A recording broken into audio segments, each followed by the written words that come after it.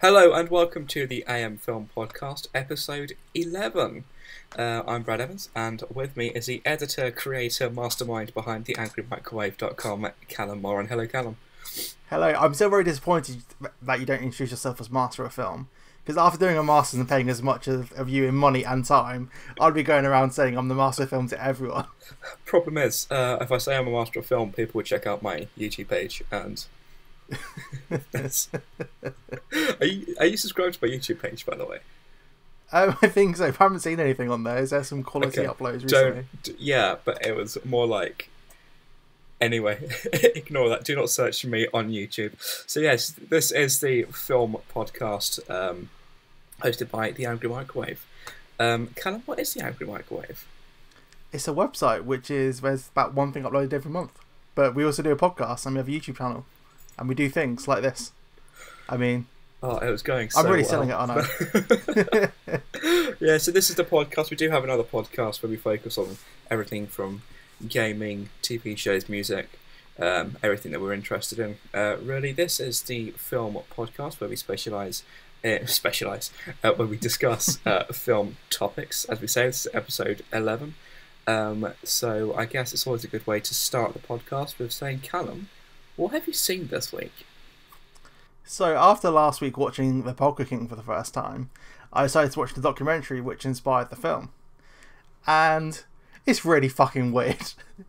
So there's a narrator that sits in a bar with a pint for no explanation telling the story. Like, he's not like related to it, he's just sitting in an empty bar. And the documentary is a bit shit. It's like, so a few weeks ago I watched Foxcatcher and then I watched Team Foxcatcher after. So I was kind of hoping it would be on the same level. But it really isn't, so try and avoid the documentary and just watch the film. I mean, it's all true. I haven't actually heard of this documentary. Yeah, it was... I don't think it was a massive thing. I think it was a HBO produced thing, but I just heard Jack Black talking about it in a few interviews. He did it at Sundance this time last year now. Right. So I was like, I'll wait for the film, then watch it.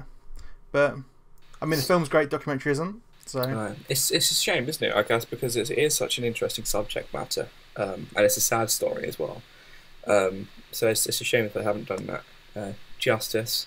I'm glad you've kicked things off in a positive light. So this week I watched Three Billboards outside Ebbing, Missouri, which we'll talk a little bit about later on, because there was a news story floating about that film. Also this week I introduced my girlfriend to Les Mis. Have you seen Les Mis? I've not seen Les Mis, which is very surprising because I love a good old musical. It's interesting. I saw it once to cinema. I liked it. I liked the third act. I think it builds very well, the film, on second viewing. But the opening 15-20 minutes is bad.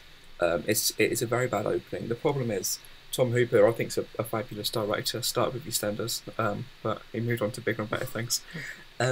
He recorded the singing live because he wanted it to be as theatrical as possible. And on a number of occasions that works out very well. But in the beginning, it's so breathy and it's such a big action piece that you just can't, you literally cannot understand what's being said. And for people who now have kind of obviously missed the big hype surrounding Les Mis, if they were watching it for the first time, maybe not knowing what it was, I could see people getting turned off in the first 15-20 minutes, which is a shame because it does build into such a fantastic film. So yeah, you haven't seen the musical or the film? I have not, but does this fit into the Hugh Jackman extended universe of The Prestige and The Greatest Showman? Well, you know what? One of his first lines in this film I picked up on was, "This is not a circus." So I'd say so. But yeah, if you do watch it, get past the first 15-20 minutes if you can, because it does build into, I think, a fantastic film, but the first act is a bit of a mess, which is a shame because it's rich with some incredible performances. Have you actually seen the musical? No, I haven't. Okay, well that's got that part of the conversation. Have you seen anything else this week, Joel? I saw The Last Jedi again. My opinion kind of remains the same. I'm still not a fan of it. I was hoping that second time viewing I would either love it or hate it, but I'm still undecided. It's a thing. I don't know. It's crazy because we watched it together. Midnight screening. We both walked out feeling a bit deflated after watching the film. Second viewing, I loved it a lot more, like to the point where I actually loved it. But I haven't seen it a third time, and the reason that's a big deal is because if I love a film, I tend to watch it 3 times. Like first time, obviously on the initial viewing because I want to see a film. Second time, if I'm interested in like a repeat viewing to pick up more things. The third time just to enjoy it. I haven't seen it a third time. I'm not sure if I will. But that said, I generally think this is going to be a film that in about 20 years, I think we're going to have a better viewing of whether people do love or hate this film. Because at the minute, I think it kind of depends on how the third part of the trilogy plays out. Absolutely does, yeah. I mean, yeah. Like most second films have that problem where either they're universally loved or they're undecided on, and it takes that third film to kind of secure its place in all the story. So it's interesting, isn't it? Because the people who love it tend to deny the fact that there are many people that dislike it, and the people that dislike it are in denial that people genuinely love this film. Whereas I think it's kind of a 50-50 split, in my opinion. I've heard some critics say that majority of people like the film. I don't think that's true. I do think it's split down the middle. But I think time will tell. Maybe in a couple of years we'll sit down and watch it in Blu-ray thinking, why did we not love this first time around? I also saw Disaster Artist, which I didn't love as much as I thought I was going to love. It seems very cameo-filled for the sake of cameos. Just wasn't my kind of, like I loved the concept of it. I loved the trailer, but it just felt like a kind of like a Channel 5 movie. Kind of that had that kind of vibe. Yeah. I reviewed it on Letterboxd, and my review was it felt like a high-budgeted SNL sketch. Exactly. It literally did felt you like that. Watch the post-credit scene? I did not watch the post-credit scene because I was going straight into Star Wars, which had already started at that point. No, I missed it. Tommy Wiseau turns up in this weird, like post-credit scene, which I had to cut out of the movie because Tommy Wiseau can't change his accent because he can't do accents. So it was basically 2 Tommy Wiseaus in one scene, and it got quite meta. But I haven't seen it myself because I ran to the toilet. So I didn't stay around to watch it. Callum, you ruined my segue into the next topic because we were going to stick with Star Wars. So, let's reverse. Han Solo. Tyson episode 7, spoiler alert. We're getting an origin story, which is supposedly being released in May. So a feature film being released in May called Solo, A Star Wars Story. We haven't had a trailer. Do you still think it's going to be released in May? And have you read the synopsis for the film, which was released a couple of days ago by the Star Wars? You mean the synopsis that gives literally no new information? Absolutely, yeah. But once we found out, that Chewbacca's in it, and we found out that he meets Lando. So I don't know. You mean everything that was revealed in the leaks, like promo art for some cinema? Yeah, absolutely. Are you worried for the film at all? I'm not as worried as I was. I mean, Ron Howard seems to be very confident in his approach, and I reckon that was probably part of the marketing to get him posting on Instagram to kind of hype people up again. I think it'll come out in May because I think they would have not said anything until they moved it. But to bring out a synopsis, bearing in mind the synopsis didn't say anything, I think it was more of a kind of like it's definitely coming out in May. So here's this tiny bit of information to kind of reinforce that, because if a date wasn't on it, 100% would not be coming out in May. But it was a bit of no information, and the most like compelling bit was the date. So I reckon that's the reason why they've done this and published it. I mean, on the one hand, it is nice to not know everything and not having seen TV spots daily, not having seen new trailers every couple of months. But I think we both know, and we should acknowledge, that the lack of marketing for the film hasn't been because they want to keep it a secret. It's because the film has been a mess. And I think they know that. They know the public knows that. So I'd rather have a good trailer later on to get me excited about a film that I'm not particularly interested in, and a film that I don't want, truthfully, as opposed to a bit of a messy trailer just to keep the public happy. I think one of the biggest things is I didn't realise till the other day when I was looking through the release schedule that the Jurassic World sequel comes out 2 weeks after. And bearing in mind they're both potential billion-dollar movies, 2 weeks is a really tiny gap. Yeah, and I think given the, as we say, the split opinion not only from the previous Star Wars film, The Last Jedi, but the fact there's no buzz for this film. People are more interested in how much of the a mess the whole production has been. But then again, that worked for World War Z. You know, that film was notoriously messy. But that film had time to move around. I think it had about 3 years, like, in production. Okay, maybe slightly different. It wasn't really reshooting like 6 months before it was coming out. Like they only wrapped about a month ago, I think. Right. Was when they wrapped, which is 6 months before it comes out. And with the amount of visual effects we still probably have, that is a stupidly tiny amount of time. Mm-hmm. And also, I don't really get why they would be scared to push it back, because they're going back into their home territory for releasing them over the past 2 years, and like they've moved other films back. Like Force Awakens was moved back originally. Episode 9 now was moved back originally. Like, it's not a big thing because they've pushed films back and it's worked for them. Yeah, and especially as you say, like Jurassic World is going to make a massive dent to the box office. I mean, you look at the box office results for Jurassic World, one of the highest grossing films of all time. Domestically, it's like one of the highest grossing films ever. And I also think that Jurassic World is more of a, you don't need to know the backstory to go into it. Mm-hmm. So I think families are more likely to go to Jurassic World more than Han Solo if they're both on option at the cinema. And I think actually that's where the trailer for Jurassic World, I think was Jurassic World: The Fallen Kingdom or whatever it's called.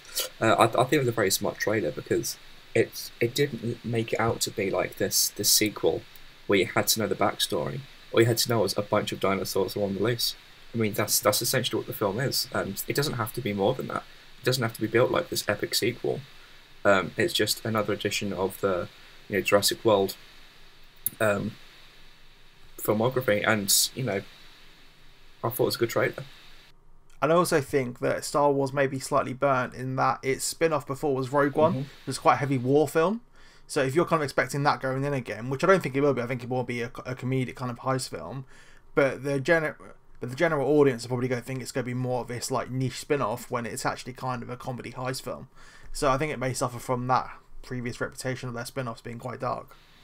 Talking of box office, okay, that was my segue. Could have been that wasn't as good as I thought it was in my head, to be fair. We're going to be talking about Jumanji, and the reason we're talking about Jumanji is because I think it was Variety that are reporting that it's now number one for third week in a row. Which is, great by anyone's standards.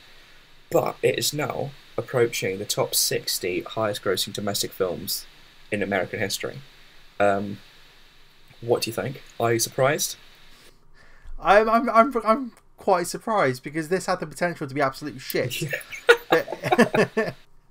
But it kind of proves that if a film can like succeed and have its own merit and be brave and going forward. And to be fair, Jumanji, it did not rely on the original that much. I mean, it had the name, but it wasn't like having like scenes of Robin Williams in all the trailers like some films would have. It kind of allowed itself to be its own thing. I think it's done really well from that. Yeah. It's in terms of quality, I enjoyed the film. I thought it was funny enough for me to walk out feeling positive about it. I don't think it was groundbreaking. I thought the chemistry was great, but the fact that it's it's only gonna obviously make more money. It's not going to lose money. So the fact that it can reach even higher and it's going to break the top 60, I think it's an incredible achievement. And Dwayne Johnson, a lot of people wasn't too sure how this film was going to play out in the box office because of what happened with Baywatch. But I think now we can put Baywatch down to being a bit of a blip because he really is, as they call him, box office Viagra, isn't he? Like he injects so much new life and revenue into a franchise that I think it's crazy. I kind of think this goes on the back of the whole Instagram Ron Howard vibe because all what we saw on The Rock's Instagram throughout the past year was all this Jumanji reshoots. Yeah. And everyone was really excited about that. And as much as there isn't much buzz for Solo, I think Ron Howard's definitely improved it from where it was in June when they first announced it was all going to be reshot and everything. Yeah. So I think it's kind of like new age of digital marketing, which is getting really sad now. But I do think it's getting really interesting about how these stars are being very upfront about how the production's going. Yeah. And just having this like view from behind the window. Yeah, the thing is, like, I think Dwayne Johnson's smart. Like, he interacts daily on Twitter with fans and other celebrities. He posts almost hourly on Instagram. you know, and again, like he's frank. Like he'll make jokes about how nobody saw Baywatch, and he'll, you know, take the piss out of himself for that, which is great because, you know, he's not like a normal movie exec. And let's not forget that he's a producer. You know, he's got a financial stake in these films, because his production company $7 has a big hand in a lot of what he makes.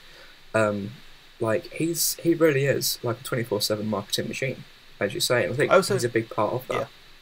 I also think he really the director really understood how to use the characters in that film, because Jack Black was the only person I could imagine being in that role. Oh, that was a stroke of genius, I think. But I think Jack Black's also got a big part to play in the box office success of Jumanji, because I think people have been crying out for this kind of Jack Black, like this outrageous, over-the-top Jack Black, which we haven't seen in quite some time. I mean, he was in Goosebumps, and then Goosebumps did really well at the box office as well, and the sequel's coming out later this year. Mm-hmm. So it kind of shows that when you put Jack Black into these like main character roles, he can sell a film.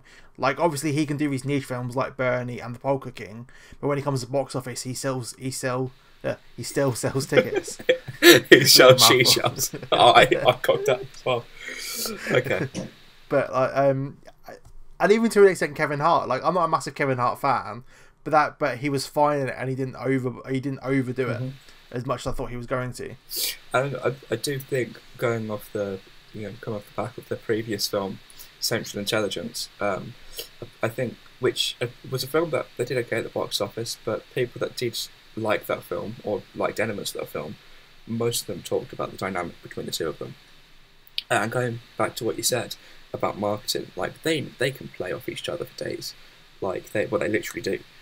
Like they're they were great on the Graham Norton show. I remember that episode now, and that was like about 3-4 months ago. Yeah. When they were promoting that, and I remember the banter going back and forth. Like their promo tour seems like it would be a joy to be on, and often you'll see them being really bored on the sofa, but these two really do work well with each other. Yeah. Like when selling the film. Mm-hmm. Yeah. So you've seen the film, right? Yeah. Yeah. Will we see a sequel? I guess that's the $1 billion question. Given the financial success, I thought the film wrapped up nicely. Given how these characters, Dwayne Johnson and Kevin Hart, actually, you know, how they come to be in the film, won't give spoilers away, because obviously it's still on in cinemas. But given the fact that these characters aren't in the real world, they're in Jumanji, can you see a film happening? Because a studio greenlights it, or B, because, you know, if we do see that, will we see these characters return? You'd think they've got to, right?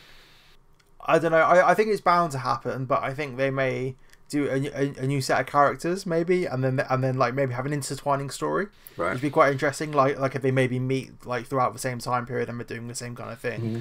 But you kind of need those characters to play against type again. Yeah. So I mean, I'm not really sure who you could get. Like who would be like the most, like maybe Jason Statham. Having like Jason Statham as a character playing against his type would be really interesting to see. Yeah, I think the worry about that is it becomes a film, it becomes a franchise that becomes almost predictable because you expect these characters these actors to play against type. But again, yeah, it was the best part of the film, wasn't it? Could you see it being given the green light for a sequel? Yeah, I mean, like it's a big enough name, and they've shown you can reinvent it. Kind of like maybe there's a thing like we haven't thought of yet that they can go to the next level, because this isn't really like anything to do with the first one, but it's in that universe. Yeah. So if they could reinvent somehow to get to the next one, that would be really interesting. Like maybe it could be video game characters in the real world. Yeah. And maybe do something like that about like there being like real like characters like trying to do like being in everyday life. I don't know. Yeah, well, I definitely agree with that. I don't really view this as a direct sequel. I see this as being like another installment into what's essentially a serial. You know, it's just another rendition of this kind of world, but it's reimagined and reinvented. I mean, there's a couple of nods to the original, which is nice. But yeah, if they want to do a sequel, the best thing for the story would be to have new characters.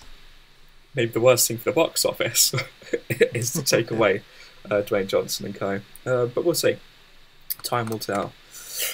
So, from one surprise to a controversy. Okay. The segue to something else this week. What's that, sorry? The segue to something else. I've started with so much confidence, and I just don't know where I'm going with it. So, Three Billboards Outside Ebbing, Missouri. A film that you've seen, I believe? Yes. Yes. We'll talk about this very briefly because it can become quite a touchy subject. But a lot of websites are reporting that there's backlash to Three Billboards because Sam Rockwell, who I think transitions really from being like a secondary character into being one of the main characters. And that's actually part of the problem, is that he's essentially a racist. He's a racist character. The controversy is that some people see this as kind of almost being sympathetic, giving sympathy to a racist character. One thing that I will say is that I can completely see where people are coming from, and people are more than within their right to be offended by something. I studied on my masters, not being pretentious. I spent a module studying the sympathetic racist.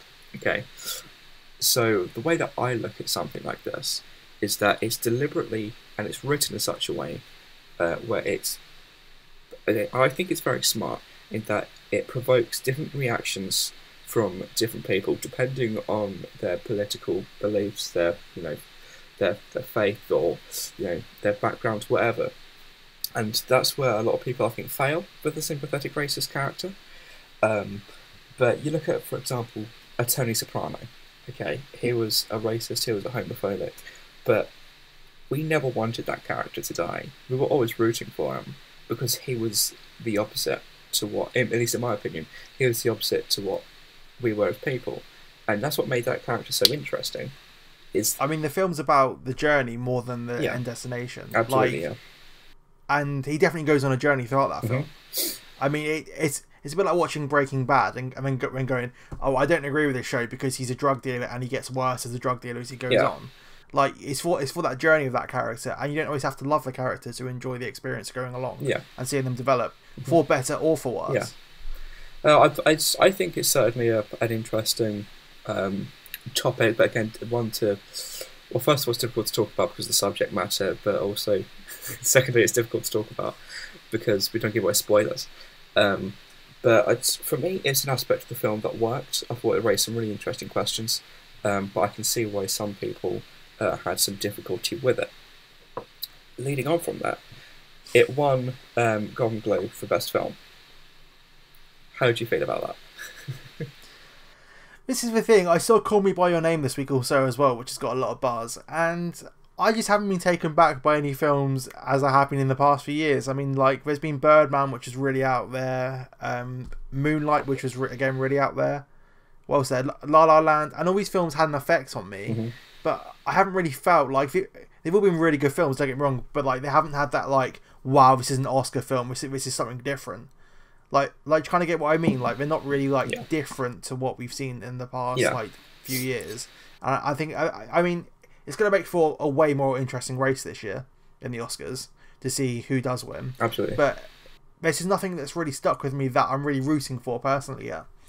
And I think I've seen all the big contenders that I think I would like. I mean, obviously I certainly see The Darkest Hour, but that seems to be more of a character kind of piece, more than a masterpiece of a film. So yeah, going off that, I think that's why there's a bit of a backlash against Three Billboards winning Golden Globes, because I think a lot of people just don't appreciate that film, which is fair enough, because I'm not saying that they're wrong to not appreciate it. I'm not saying they didn't get it, because it's clearly a film, as we say, with its subject matter, isn't going to hit a lot of people in the right places. Is there a dog behind you? Yeah, I was just going to mute. I was just going to mute my mic. How long has there been a dog behind you? All the time. Good You can't do a podcast without Nolan in the room. He's our third guest. We always have 3 guests on. That's true. Oh, it just scared me. I thought there was some kind of like poltergeist behind you. But no, I personally, I think it's a 5-star film in my opinion. Like, I can't remember, in fact, the last time I walked out of a movie theatre feeling like a film has impacted me that much. I'm upset now. Is The Revenant. Like, The Revenant I loved so much that I saw it 3 times, as I say, and if I could, I'd watch this film again and again. That's how much I took away from it.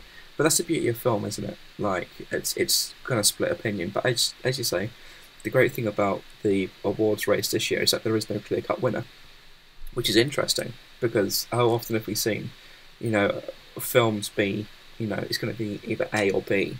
These are the two films battling out. But, I mean, the Oscar nominations are being released in a couple of days, and I can't even tell you what films are going to be nominated, let alone which ones I think are going to win. I mean, you should have listened out for our Oscar podcast, which we may do this week. We'll see. I don't think you can guarantee that. One podcast a week so far. But it is really interesting. I'll have a ruined your segue. Yeah, it's fine. I'll come back to it. It is going to be really interesting to see how it goes. But yeah, nothing's really stuck with me this Oscar season so far. I'm also quite intrigued to see what the nominations will be, because obviously soundtrack The Greatest Showman, because The Greatest Showman isn't particularly renowned as a great film, but it's got a really big public backing behind it. Yeah, I actually think that you can take about 4 of the songs from that soundtrack and nominate it for best original song. In fact, This Is Me is the one that's getting all the buzz and all the accolades at the moment. But for me, it's probably my 3rd favourite song on the soundtrack. Yeah, Come Alive, my favourite, the one it starts with. Yeah, absolutely. It really sets the tone of the film. And also, I kind of think that it suffers from the songs kind of all being like the same kind of tone, but there's enough difference between them. Yeah. But I don't know. One thing I actually took issue with in The Greatest Showman is I thought some of the sound mixing was perhaps either rushed or misjudged. Like, in the cinema that I was playing at, I think I said this on the podcast last week, but like on the cinema that I was in, like I couldn't hear half the lyrics. I've actually found the same problem with when I listen to it on Spotify, other streaming platforms that are available. But it could be because I'm deaf in one ear. Maybe that's it. I don't know. But I don't know. I took issue with that. But anyway, I went on a bit of a bit of a tangent there. Talking of Oscar season, this week we have quite a few films being released that you'd imagine would be there or thereabouts, because in the UK a lot of the Oscar films get released in January. So some of the most notable films being released are Downsizing, 12 Strong, Early Man, Last Flag Flying, and Maze Runner, The Death Cure. Any one of these films you want to see / want to talk about because you saw it at an early screening? Last Flag Flying is being released. Shamefully, it has it in under 25 cinemas. There was a Q&A event today, Sunday, when we're recording this, which is streamed to some cinemas. But it's just, I just can't believe it's not having a wider release. It's got Bryan Cranston, Steve Carell, and Lawrence Fishburne, all Oscar-nominated actors, I believe, with Richard Linklater, an Oscar-nominated director. And it just seems to be getting swept under the rug. I mean, it wasn't like the reviews are really bad or anything. Like, the reviews were like 3, 4, or 5 stars. They were very between that. It wasn't like it was all 2 stars or all 3 stars. So I'm just really surprised it's not having a wider release and wider buzz. Like, you thought, like, these would be the kind of people that would be on the Graham Norton show promoting their films. Because, I mean, Bryan Cranston's in London at the moment doing a play at National Theatre Network. It's brilliant. Go and see that as a side thread. It's on till March. But I was kind of surprised that there's not been as much promo or buzz around it. I mean, obviously I'm a massive Linklater fan, so I'm going to have that kind of investment in it. No. But I'm just really surprised that, given the caliber of people, like, everybody wants some. His last film didn't have that cast, so I kind of get why that was kind of like nice, being a little kind of small film that was in cinemas for like a couple of weeks.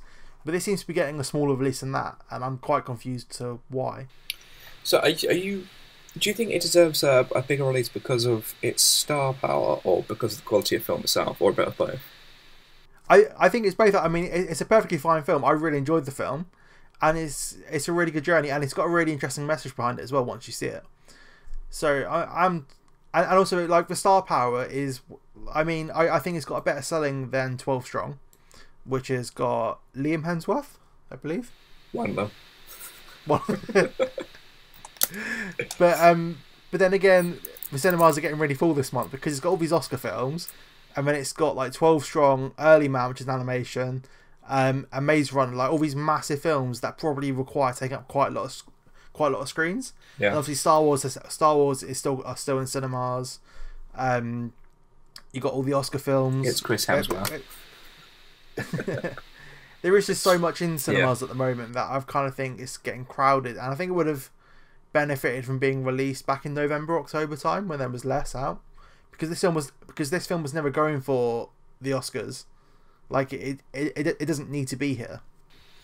Yeah, I agree. I mean, I do want to see Downsizing as well. That's a film that I'd want to see, but I'm not hearing really anything being said about it, which is always a bit worrying, because you do worry, don't you, this time of year, what kind of January film it's going to be. Is it going to be an Oscar January film, or is it going to be a film that a film the studios have put out in January? Well, that also played at London Film Festival, and the buzz from what I heard wasn't particularly great.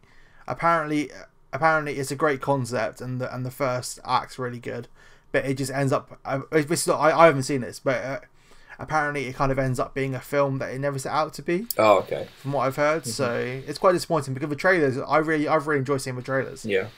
And I'm really sold on the concept, but it kind of seems to be misrepresented in that kind of way. Okay. Oh, well, thanks for killing the dream there. Really appreciate it. And Maze Runner, I didn't know they were still making these.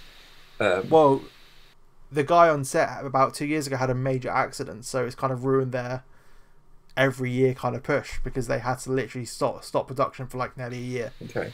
So they could start filming again. It's really bad. Is he well? So that's why no, he's okay now. Okay. But like, yes, so it's when it happened. Apparently, it was a bit of a mess in the whole thing, so they had to shut it down. Okay. So that's kind of lost momentum, and also is it going to be in IMAX? Because I know it's going to be advertised in IMAX, but. Well, if humans can get an IMAX release, I'm sure anything can. So we like to end these podcasts with a recommendation or something that we personally recommend for you to watch, which you inevitably don't. So Callum, what's your recommendation this week? So I've talked about it in the past few podcasts. The Final Year, the documentary focusing on Obama's past year in the office and people behind him. That's on demand now for people to go and watch, or go and see it in the cinema. It had a VOD and cinema release day and date. What's it released on? What platforms are on? I think it's just on Amazon. It's on all the stuff where you can buy stuff, Google Play. Okay. So yeah, go and see it and let me know what you think. I will. My recommendation this week is going to be Three Billboards. We talked about it a little bit throughout the show. It's a film that personally just hit me just right. I'd love to hear from people to see whether I am a loner and no one agrees with me, or whether other people also feel like it's possibly undervalued. Well, it's difficult to say undervalued when it's winning awards, isn't it? So, Woody Harrelson is worth watching that alone for. Yeah, it is. Yeah. But I think everyone's great in it.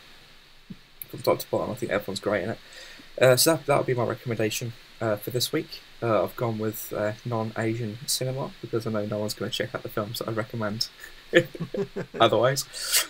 So yeah, that will do it for episode 11 of the AM Film Podcast. Callum, is there anything you'd like to say before you leave forever? Forever? I don't know. You know, if I die next week, this is going to be very suspicious now, isn't it? Yeah. Just go and check us out on theangrymicrowave.com, and subscribe to us, or wherever you do, if anyone listens to this. To be fair, at this point, we could just be speaking into a void and no one would know. I didn't understand what you just said. What did you say? We could just be speaking into a void with no one listening back. Oh, I don't know. I mean, we average at least 2 likes per video, so... Crazy. But yeah, do check us out. We've got a cracking website that Callum runs. We do host podcasts as regularly as we can. We are hoping to do this more regularly. If people do support us, feedback would be great as well. But thank you for tuning in, if you have. If you haven't, then Callum, thanks for joining me. Anytime. And until next time,